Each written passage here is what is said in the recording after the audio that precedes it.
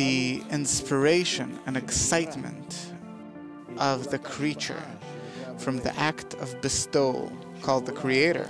The action, the inspiration and excitement in the creature is opposite to his nature, and thus he is inspired. When I was a child, I took photography.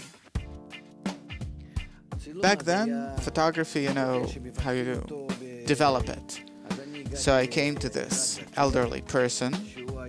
He used to take pictures with this big camera, this big wooden box.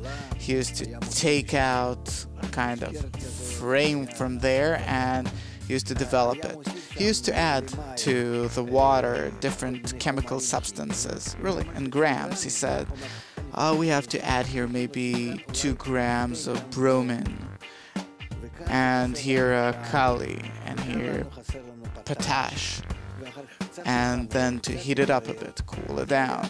You know, it's the 50s.